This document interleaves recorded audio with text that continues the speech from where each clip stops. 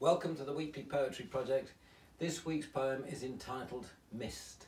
It's by Maurice Rutherford, and this is how it reads. Thought is reluctant today, tentative for what we know but cannot clearly see.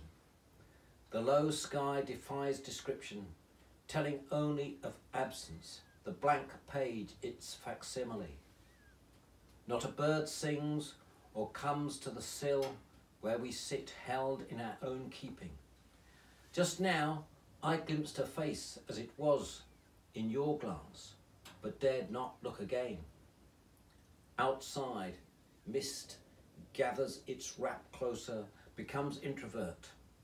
We too keep our silences, missing her, but unable to share memories clearer than the day and all the draughts she made.